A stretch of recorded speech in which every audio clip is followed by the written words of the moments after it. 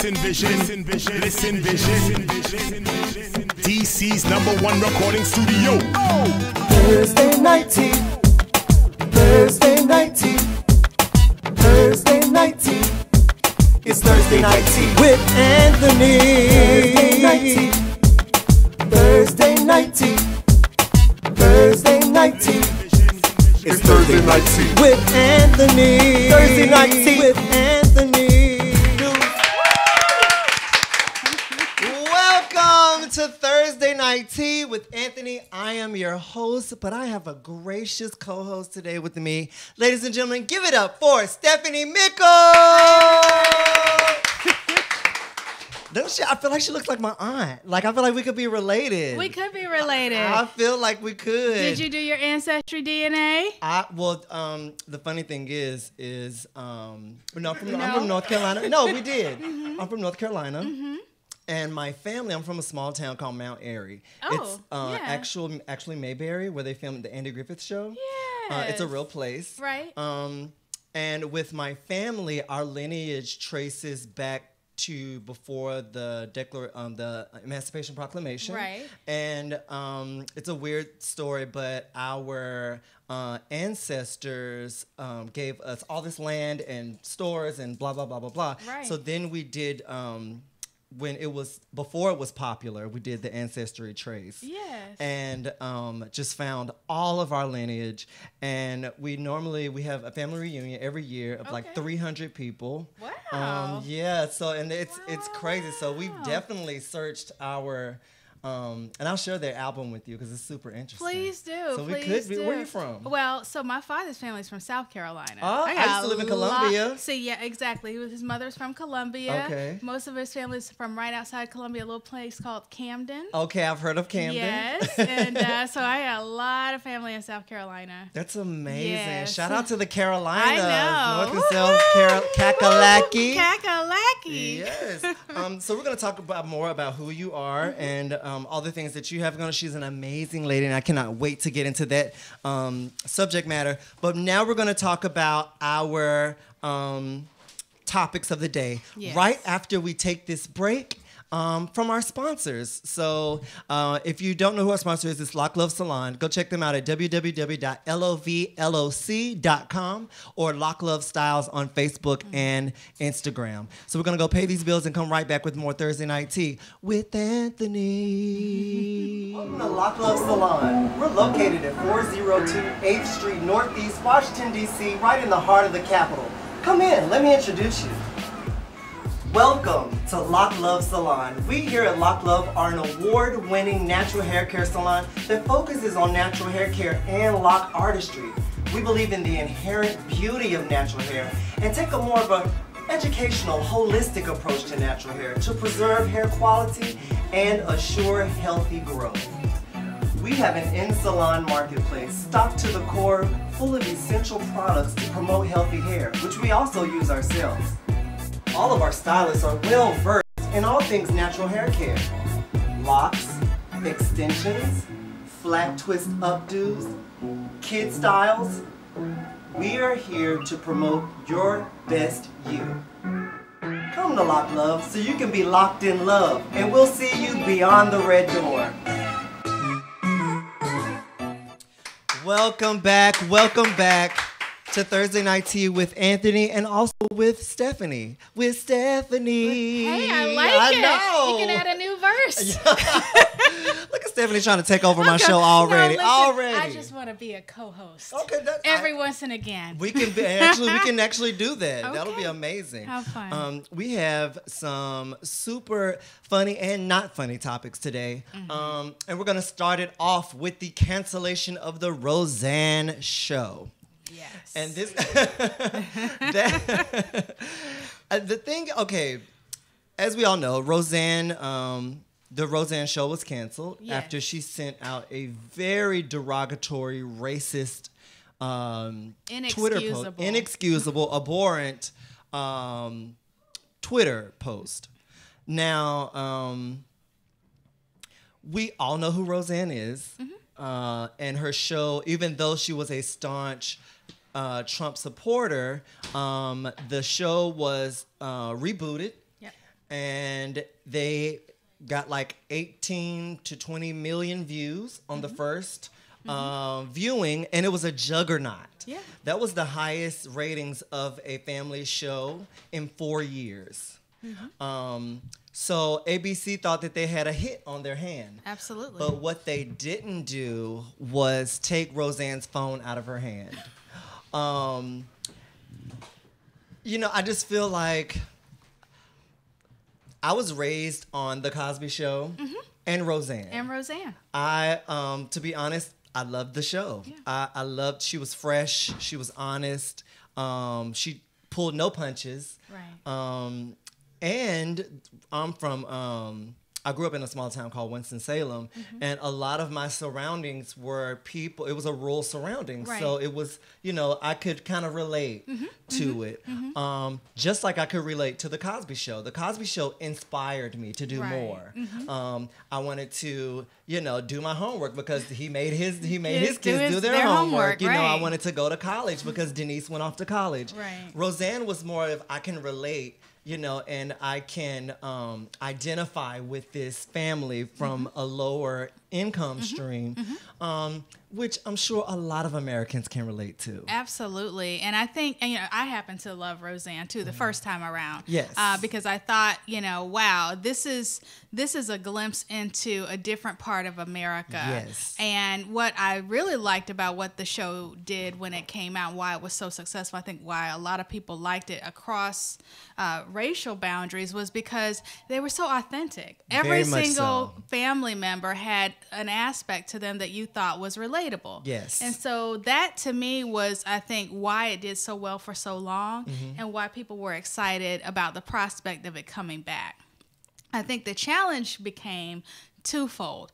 The timing that it came back was coinciding with Trump being elected and the climate. And he's such a polarizing figure that for people like myself, I was initially skeptical. Like, wait a minute, are you kidding me? We're gonna have Roseanne as a Trump supporter on the show? Yes. That's immediately canceling out some aspects of their audience that would be hesitant to say, okay, I'm gonna give it a round two, because that automatically, I think, kind of put up a wall. We debated.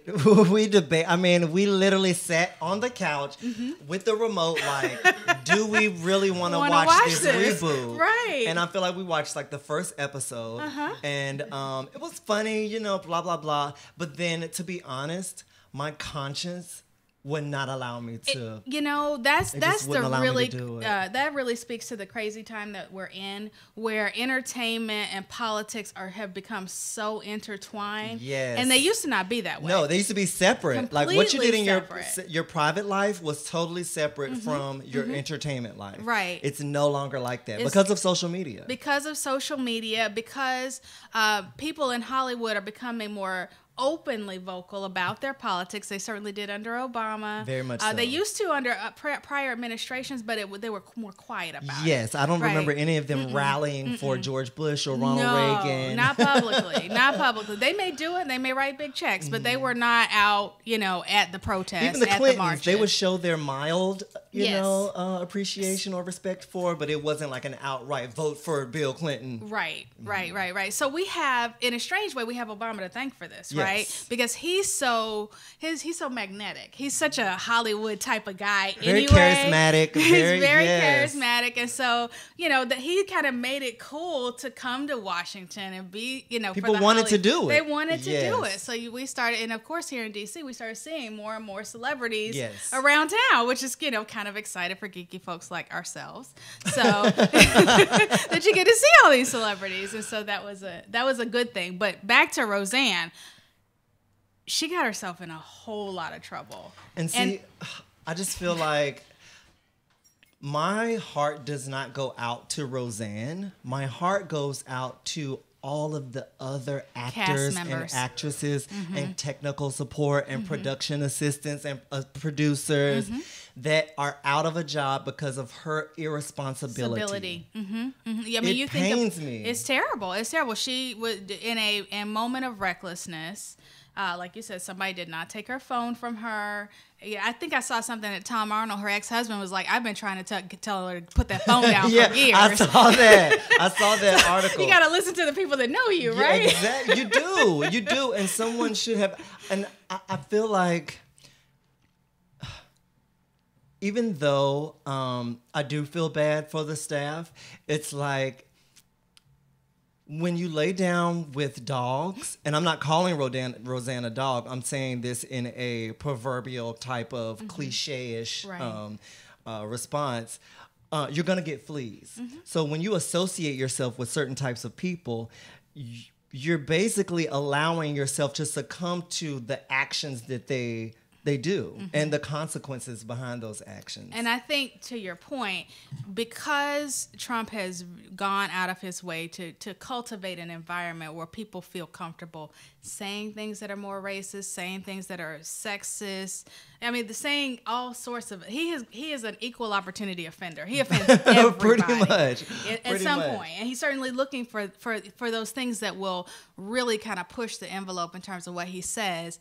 That is encouraging people to say, well, you know what? If he can do it, why can't I? Oh, it emboldens people. Oh, absolutely. It's totally. Shout out to Dennis Boss, Joseph Braxton. Shout out to Joseph and his book. What's the name of Joseph's book? Still Breathing. I'm still breathing. My lungs are still going, Joseph. Shout out to you and your book. What do you guys think about Roseanne? Should it have been canceled? Should it have not? We have other responses. So remember she said that she took an Ambien? Oh, wow. So the makers of Ambien responded to her and said people of all races, religions, and nationalities worked at Sanofi, which is the drug manufacturer. Company, yes, every day to improve the lives of people around the world. While all pharmaceutical treatments have side effects, racism is not a known side effect of any Sanofi medication. Shout out to Sanofi medication. Absolutely. I know, and shout out to what's Renee. my friend? Yeah, shout out to Renee. We borrowing talk the about bell. she kills that bell. She loves the bell. And yes, shout out to Renee. And before I used to be like, oh my God, Renee is killing that bell. But then I actually put the bell right here, and I kill it too. So it's like we're just gonna kill this bell all together. Around. But that was great that they came out and responded to her. People, it's zero tolerance with people these days. Absolutely, and it should be, right? I mean, because here's the thing. Companies like Sanofi, companies like Disney, companies like Amazon have been personally attacked by the president. Yes. You know, so their money is on the line. Yes, their brands are on the line. Their corporate responsibility to all of their customers is on the line. And so, absolutely, I think it was the right thing for them to do, to come right out and say, and they did it in a tactful and yet funny way. Yes. To say, that's not us, that's you. What's the next image, Jacob? So this is from some of her cast members. And her cast members are not playing with her either. No. They're distancing themselves, stating that they're not, in association with her, and that what they worked for is separate from the opinions and actions of one person. But the thing is, when the opinions and actions of the one person is whose show it is, yeah, her name is named for her, that makes it much more difficult for them to be able, they basically have no choice. It's either I disassociate myself from you in the statements that you've made, or I'm compromising my own career. Just like corporations, these actors and actresses have to think about their next, movies, their next plays, their own reputations, their own body of work, and their own personal reputations. And so you look at someone like Sarah Gilbert, who's really famous. She's on The Talk every day, which is a very diverse cast. Very much so. And she's sitting, I mean, what is she going to do except disassociate herself? Of course. What's the next image we have, Jacob? I think it's from her TV Son, if I'm not mistaken. Yes. We must stand up against bias, hatred, bigotry, and ignorance to make society a better place for us all. And I read an article where he said that he was just simply devastated. He is devastated because of exactly what you said. His job, the jobs of all of the supporting team members that work on it. But this is the guy whose child was black on the show. Yes. And he said that he was totally embarrassed by the comment. What's our next image? So Wanda Sykes. Wanda Sykes Actually said that once she saw the tweet, she quit right then and there. And then I was listening to, I think, The Breakfast Club with Charlemagne. Shout out to The Breakfast Club. He was saying that he really couldn't give Wanda kudos for that because why was Wanda there in the first place? And he can ask that question from the outside looking in, but you never know people's motivations. Like she could have said, "Oh, I can make it better. I can be there as the black voice to make sure that it doesn't go awry," or Now I'm not excusing her. But for me personally, I just would not associate myself with someone like Roseanne. So I guess I see it a little differently. Okay. And, for me, I think Wanda Sykes, she's a comedian, right? And she knows her craft. And sometimes they'll bring comedians in to kind of help make Roseanne and John Goodman, the other comedic actors, better. Yes. And so, and she knew, like yourself and myself, a lot of people, African Americans, liked it the first time around. Yes. They were excited about the show the first time around. So she probably felt like even if it's a Trump supporter, and there were people of all backgrounds who did vote for Trump, including African Americans. Yes. She probably felt like, okay, this is a risk I'm willing to take. But clearly, it did not pan out for you. And so Roseanne tweeted later that it was actually Wanda Sykes' fault because when she did the tweet about her not coming back, it made ABC nervous. And there are a lot of conspiracy theories that she's throwing up because she's crazy. She's Michelle Obama. Her cast members threw her under the bus. Yes. Roseanne, you're driving the bus, so nobody can throw you under there because you're driving. You're driving it. You hopped out and thrown yourself under the bus. And now your bus has run out of gas. So that's remarkable to me, and I think it speaks to a bigger problem, is that we have in this country a lack of accountability. And it is becoming more and more popular to not take accountability for your behavior. So when you see a Roseanne, first she blames the drugs, then she blames, the medication she was on, then she blames Wanda Sykes. I'm sure she's gonna blame somebody else at some point. Michelle Obama. She blames Michelle Obama. And we see the same thing with Trump. Trump is blaming everybody except himself for the actions that he's done. And how self-centered do you have to be? Now, this is Roseanne's issue. He went and said, I think you owe me an apology. Me an apology. Just like you need to celebrate me on Veterans Day. Memorial Day. We need a parade for me. We need a parade for me. With millions of dollars spent. I'm going to refer to myself in the third person. We have so many homeless veterans here that money could go towards. And so many people that are dealing with mental health issues and they need work. And there's just so many things that we, and I do want to say, since we are just coming off of Memorial Day, thank you so much. Yes, for your service. Yes. Shout out to all the veterans. Absolutely. Love you. Absolutely. We appreciate everything you do to keep us safe, for sure. Yes, definitely. What was the next image we had? That was a remake. Wow. Yes, so you went there. Let's talk about definitely went there with Sarah Huckabee Sanders as Darlene, which she makes a great Darlene. Mm-hmm. I don't like Kanye as DJ for some reason, and I definitely don't like whatchamacallit as Jackie. What's her name? Conway. Oh, she's the worst. It's Jackie. Yo, that is hilarious. And That's I like crazy. John Goodman. I don't like Trump playing John Goodman. No. Sarah Huckabee, if they told her the White House, the doors are open for her, she wanted to come. Well, they told Roseanne that. Yeah. Roseanne, what is she gonna do at the White House? Anyone that works there. This is the bigger point. True. Absolutely. When Kim Kardashian goes to the White House to discuss prison reform with zero experience in any type of anything. Any type of anything. Now, I will say this, as somebody who's been doing this a very long time, people become advocates for an issue from various walks of life. A lot of times they have a personal connection to a story. They have a child or a family member that is affected by something, and then they then they get up to speed. They start learning all the data, the statistics, and that type of thing. That's different than the people who are professional experts who that's all they do all day long is make sure that they know the numbers. But I think that that's a different thing than a celebrity choosing a cause for the purpose of extending their celebrity. Now, I'm going to just say it. That's what I saw this as. I don't. Definitely. Yeah. Definitely. literally 2 reality stars meeting In the White House. House. I mean, it Right. has become a living reality show over there. You know what? And I think, as Americans, we all have a responsibility to think about very seriously what we want our reputation to be in the world. Even though it may not, what happens across the pond, what happens around the world may not directly affect us. It speaks volumes when we, agree tacitly and allow stuff like this to go on unchecked. Yeah, we need to check it. Check it. What's the next image we have, Jacob? Yes. That's Barbecue Becky. Barbecue Becky. Yeah, she's giving a phone call. What's the next image we have? Okay, so moving on. We're going to talk about the spike in violent crimes in D.C. and Chicago. Yes.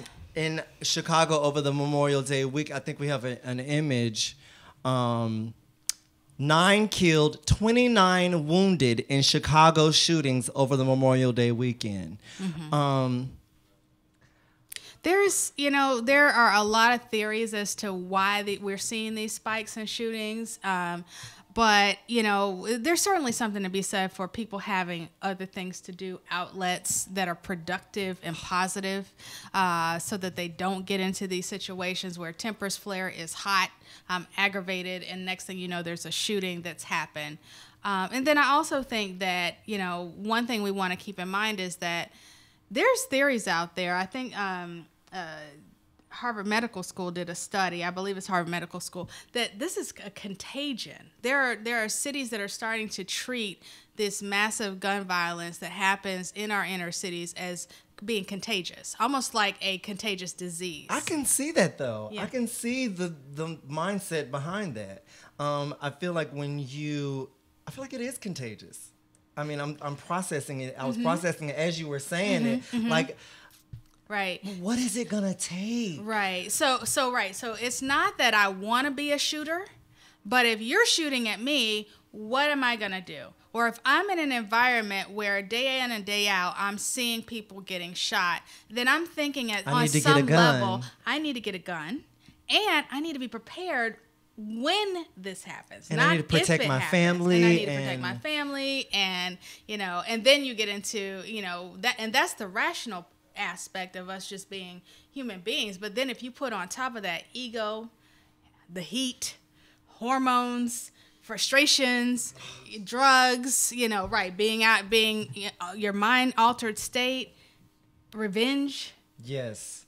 And, before I was looking at it and, I was like, wow, this is in Chicago. But here we are having the same issue. Yes. I think the next picture is of the DC. DC. 4 killed and 9 others injured in a burst of weekend shootings. And that was over the Memorial Day weekend. As well. I saw an interview where, and I don't think that it was really fair, the way the reporter was trying to attack Mayor Bowser. But you know what? People want answers, right? And that's what she was. And she was, I think that the answer, it's a dual-edged sword because she was asking for statistical information. And she was like, oh, well, here's the chief of police who has those answers for you. And you can relate that question there. But she was like, but the question that she asked her was, when you built your campaign on the lowering of violent crimes, how do you feel that it's actually the antithesis of that?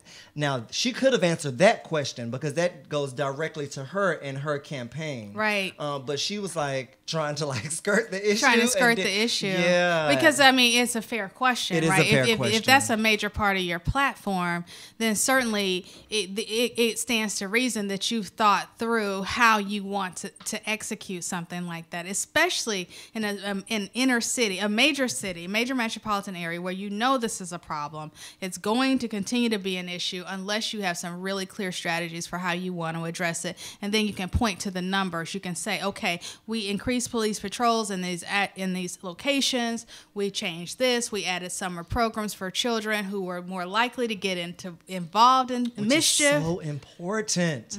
Intramural sports or activities, after school programs, community centers, recreation centers. I just don't. We should have a cornucopia of them. Children Absolutely. should never have nothing to do. Absolutely. Are you kidding me? The way I was raised, I'm there was telling you. always something to do. I mean, I was involved in so many things in school clubs. I mean, after school activities, intramural sports, and I'm not even a sports player, but because it was the culture back then. It was the I would culture. stay after for kickball or Right. soccer or things of that nature. But they're removing those things from schools now. And the thing is, most teachers, most longtime educators will tell you that children are more focused when they have more outlets, when their minds are challenged in different ways, when they can get up and run or go to the playground and run around or do some type of physical activity, when they can play music or learn about something new, go on a field trip. So if they need all of that type of stimulation during the school year, they certainly need it when they go home, when on the weekends, and certainly during the summers when they go out for breaks. So Betsy DeVos, what are you doing? Yeah, so about that. What are you doing? What are you doing? Why is it? And because here's the thing, right? Everybody who works for Betsy DeVos down the chain, they know what I just said, and they know Exactly. it better than me. She doesn't. She can't relate. Right. definitely cannot relate. She is I guess some would say intentionally put there to not be able to relate to some of the needs that a lot of children have. But these same kids that are being killed in the streets could easily be the next president of the United States, easily be scientists and doctors. And we're just giving their lives and away. we're not taking advantage of their potential. That was a great point, though, about the students and how they need activities to keep them moving. I love that Stimulated, point. That was absolutely. amazing. Interesting. Puerto Rico, death toll. So initially it was said by the White House that there was a death toll of like 64, 65 people, which I was like, wow, they really did a good job with swooping in and preventing people, because I just could not fathom that number. But when people are pushing the number so hard, you're like, what else? I don't have the statistics. I don't have the information. But then it all comes out that almost 5,000 people died in Puerto Rico after Hurricane Maria. Most of them due to the governmental negligence on part of the Trump administration. Now, there are just so many things. There's so wrong many with things this. that are wrong with this, and I will tell you, being from Florida, where there's a large Puerto Rican population, we knew that wasn't true like the first week because people were calling their family members and not able to get a hold of them. So when you think back to Hurricane Katrina and the numbers, the death toll kept rising because of the inability to respond in an effective way, and then the slowness of the response with Hurricane Katrina. You have to like multiply that in Puerto Rico, because Puerto Rico doesn't have the same infrastructure as the mainland. Yes. Yes, they are part of the United States. Those are American citizens. It is absolutely our responsibility to have Very much so. to take care of them and to make sure that they are taken care of. But they didn't have that. And on top of that, they had a government who didn't respond. And so you do have homes being lost and a lot of people that were unaccounted for, and even now they don't have power. Let me tell you, which is stunning, right? it's totally stunning and baffling. I'm totally flabbergasted. Jacob, shout out to Jacob, who was our engineer. Thank you, Jacob. Jacob. Showed me a chart that shows what the average time we spent talking about the Roseanne show and the cancellation versus how much media coverage they gave Puerto Rico. And this is it. So Fox News gave 0 hours, 0 minutes, 48 seconds. You know what? And this is really important, everybody. And let me tell you why. Fox is the largest television network in the country. They're bigger than the other two he's getting ready to talk about. So if they gave something 48 seconds worth of attention, that lets you know that their viewership, which is larger than the other two, only got that. If all I'm doing is turn on Fox every day and that's where I get my information from, I am less inclined to prioritize something than if I'm, again, the situation in Puerto Rico, than if I'm watching CNN or MSNBC. True. I mean, just look at the contrast. 12 minutes and 3 seconds on CNN versus 4 hours and 48 minutes. And this is the hurricane, and we're talking about up to now. That hurricane happened months ago. Months ago. And this is a comprehensive chart. And that's really stunning when you really stop and think about it. Now, there may be regional networks that are giving it more coverage, like New York, where there's a large Puerto Rican population. They're probably getting more coverage as to what's happening on the island. But nationally, that's really stunning that we would. And here's the other thing: the network that you want to kind of keep in mind is that the networks will put on TV what you ask for, yes. right? So they do listen to their viewers, and if their viewers want to know more about Roseanne, then they're going to run more stories on Roseanne. If they want to know more about Puerto Rico, they're going to run more stories on Puerto Rico. So, so as a citizen, and you're thinking, gosh, well, what can I do? My heart's breaking for Puerto Rico, but pick up the phone, send an email, fire off a tweet. Do something. So, Serena Williams, yes. She went on a maternity leave. She came back in her Black Panther catsuit. Yes, she did. And it's so funny because the French Open, they entered her at number like 450. Mm-hmm. She was not seeded as number 1. But she came through blazing, won her first match. And people were talking about the suit, saying that, it's fashionable, but actually that was for health reasons. For health reasons. Because of her blood clots. It allows her circulation in her legs and arms. Mm-hmm. So it's just not fashion. But she does look good while she's doing it. She absolutely does. And she just look dropped good. that baby. And she just had a baby. Yo. She's amazing. And that's and unfortunately, that's why they seated her so low. They were like, she's not going to be able to do anything. She just had a baby. But that's also misogynistic because is. men who have children come back where they were seated at. Yeah, they come back and they hop right back in. Yeah, exactly. Mm-hmm. I feel like it was quite misogynistic and not fair. Mm-hmm. And we're running out of time. But I tell you what, success is the best revenge, everybody. Yo, I'm wearing that bell out too. So the last story we have: an 11-year-old African American receives a full ride to Southern University. All right, fantastic. Shout out, what's his name? It's Elijah. Show the next picture. It's Elijah Priestley. Homeschool student who already been taking classes at Southern University. He's going to start full-time in the spring 2019.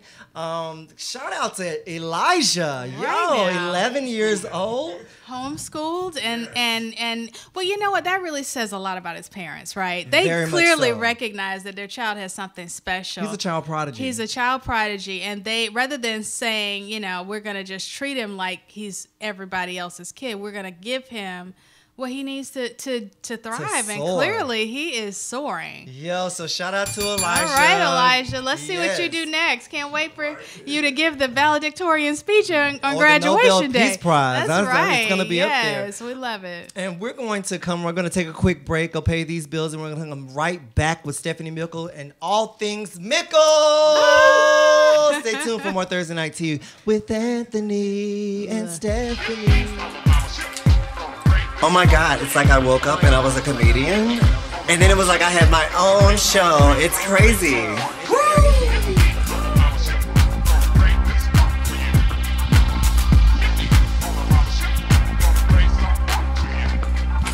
Thursday night tea. Thursday night tea. Thursday night tea. Thursday night. Thursday night tea. Thursday night tea. Thursday night tea. Thursday night. Thursday night tea. Thursday night tea. Thursday night tea. Thursday night.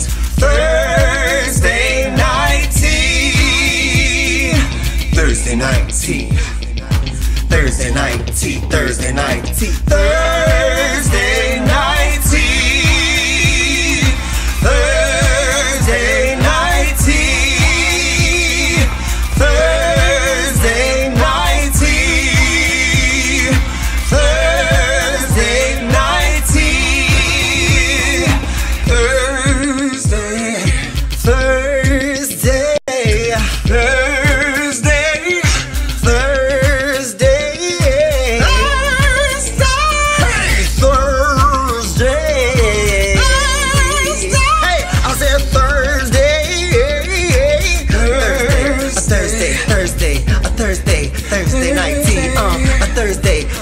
Thursday, a Thursday, a Thursday, Thursday night tea. I said, oops, it's Thursday, it's Thursday, it's Thursday, Thursday night tea. Oops, it's Thursday, it's Thursday, it's Thursday, Thursday night tea.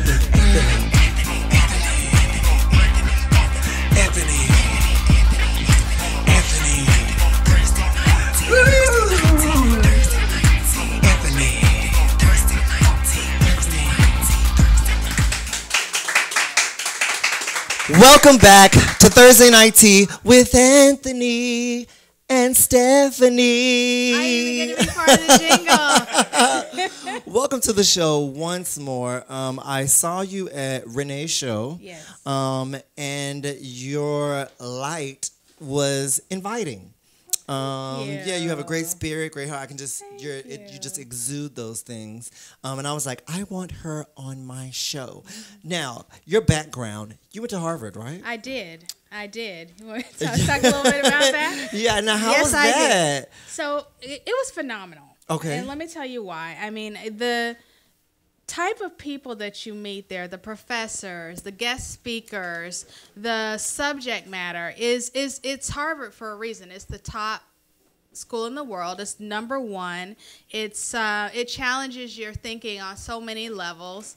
And for me, having the opportunity to go to Harvard and to study with people from all over the world, all different walks of life, was really very inspiring. And to have the opportunity to study public policy, which is my passion, it was. I could not have asked for a better experience. Was it hard? Absolutely. Did I work my butt off every day, every hour? I earned every bit of that degree.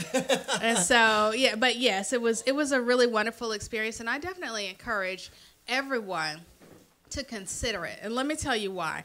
Even if you think, okay, gosh, that sounds great, but I don't have the money, Harvard is one of the few places that if you've got the grades and you've got the background, financial aid isn't even an issue.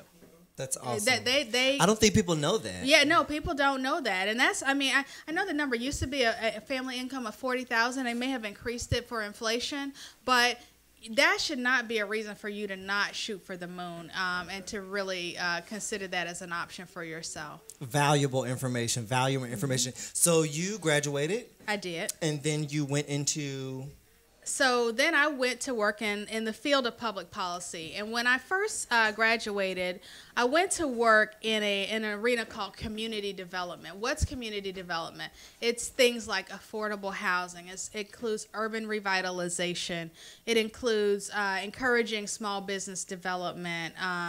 It's things like roadways and streetways. So if you look out here on Georgia Avenue, there are certain parts of Georgia Avenue that are much nicer than others. Yes. That's because somebody has taken the time to do urban revitalization on the parts that are nicer than the others. Okay. And so there's a whole science and a whole industry around how you encourage that type of development, how you work with local government leaders and community organizations and businesses and banks. And this is all public policy. And it's all part of public policy. Now, it's all actually a subset of public policy. It's called community development. But yeah, I'm glad you asked that, because I want to take a step back and just say that public policy is basically how we think about, in an organized fashion, what kinds of policies and procedures we want to put into place for things that affect everyday lives. So that's healthcare, that's education, that's crime and justice, that's banking, that's international aid to foreign countries. That's things like air transportation and travel. Like the FAA has a whole policy department that figures out where your flights are going, how frequently they need to go, how aggressive TSA needs to be with you. You know, there's people whose jobs it is to do the analysis around that, and they look at things like, they look at the numbers, they look at the data, and they analyze that, and then they make recommendations, and those recommendations are policy recommendations. Okay, so from working in public policy, in your bio, it says all things Politico. Yes. Could you tell us a little bit about that? Sure. So I have been a lifelong Politico. My grandfather was a Democratic bloc captain. Okay. And I adored my grandfather, so I wanted to be wherever he was, doing whatever he was doing. And one of the things that he did as a community leader was he would encourage African Americans to vote when we first got the right to vote back in the 60s. Okay. He would interview candidates who wanted to run for office. They would come and meet with him, and they say, we need you to endorse us and go tell everybody else that we're a good candidate. He would meet with them. Before social media. Before social, long before social media. Putting that work in. He was, exactly. He was knocking on doors. He was endorsing candidates. He was working with campaigns. And so I kind of by osmosis just started to learn and get excited about this area. And then as I got older and certainly went off to college, I started to take classes and better understand the policy side, the science side of politics. And so for me, it started out in a grassroots type of way. That's how I got introduced to it. I did an internship with the city manager who took me around and said, you know what, I got that stop sign put there. That was amazing to me. Internships are amazing. They are amazing. And I strongly encourage anybody, if you're even thinking that you might be interested in something, just do an internship. Shout out to our interns in here. Shout out interns in the house. Shout out. Yeah. Awesome. Hey. Putting that work in. Put that work in. Absolutely. But that was important that he took you literally and showed you visually. It resonated for me in a different way than, sometimes when you sit up and you read numbers all day, it doesn't really feel as personal. Mm-hmm. But if you can say, there wasn't a stop sign there for years. So many people got into car accidents, and now there's a stop sign there, and the car accidents have gone down. There's proof that you did something good, that made a difference in a neighborhood. So tell us a little bit about your agency. Yes, so Mickle Public Affairs is a public affairs agency, and it's my company. I started about 4 years ago. Mickle Public Affairs is the business of politics, right? So everybody starts out and they say, I want to run for office. I want to get on the city council. I want to be on the school board.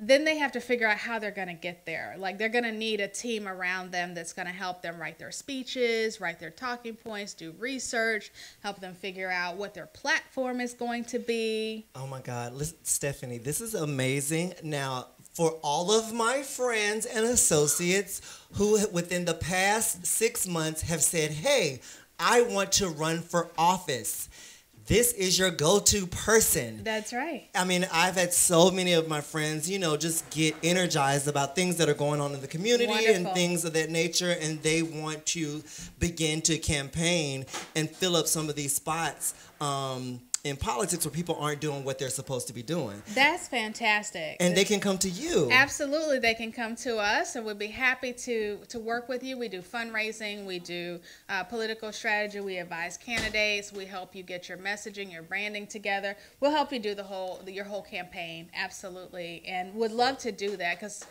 Yeah, I know. I need my bell. I need my bell. Would love to do that. And I have to tell you, I love it when I hear people say that they're seeing what's going on and they're getting energized to take action. Yes. Because this is not the time for anybody to sit on the sidelines. No, not at all. It's not. And I'm sure you hear that all the time where people think, oh, you work in politics, you think every time is the time for that.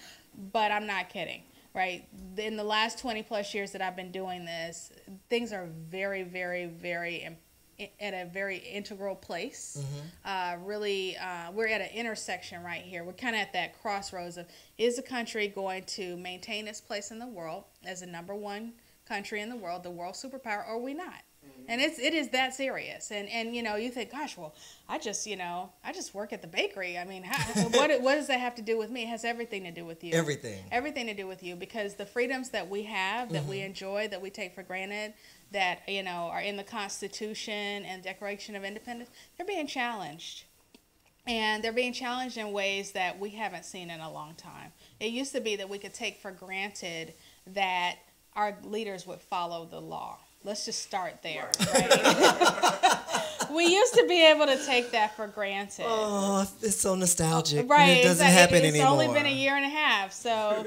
Right, yeah, but we can't do that. And let me tell you why that matters, right? Because there have been times in the past, like, for example, African Americans, right? The 13th, 14th, and 15th Amendments were passed right after slavery was abolished in the 1860s. Mm-hmm. But we then still had to have another law passed in the 1960s to guarantee African Americans the right to vote. And that's because between the 1860s and the 1960s, people started doing things like creating poll taxes and literacy tests and lynchings and other types of domestic terrorism to intimidate people out of their right to vote.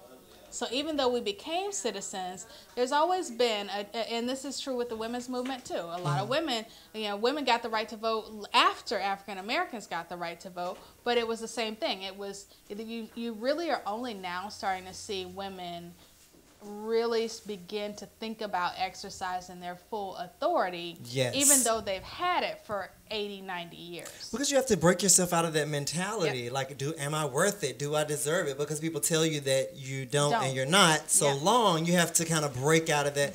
And shout out to, what's the young lady in Georgia? Stacey Abrams. Stacey Abrams Yes. got the nomination Yes. for, yes. Shout out. And I think she's going to go all the way. I think she's going to go all the way too. Yeah. Stacey, we were talking about the child prodigy earlier. Stacey is one of those people who was a child prodigy herself. And she was one of those people that I knew about her years ago. People would say she's going to do something amazing one day. Like Barack Obama. He's going to be something amazing one day. Thank you. That was really, I think, indicative of her as well. And I would love to see, are you kidding me? I would love to see Georgia have a black governor.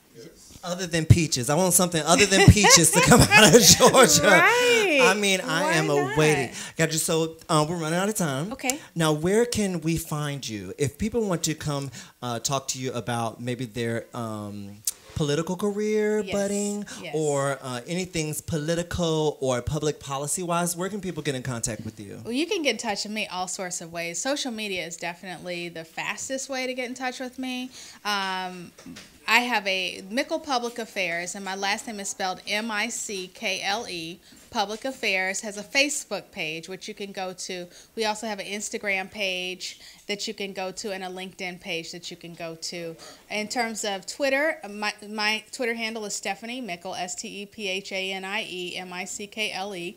That's my website as well, stephaniemickle.com. And then lastly, I just want to put a quick plug in for my book. Yes, the book. Yes. Can't leave out the book. Yes. And I think we have an image of it. Jacob, do we have, it says, what's the name of it? Follow the Leader. Follow the Leader. I think we have it.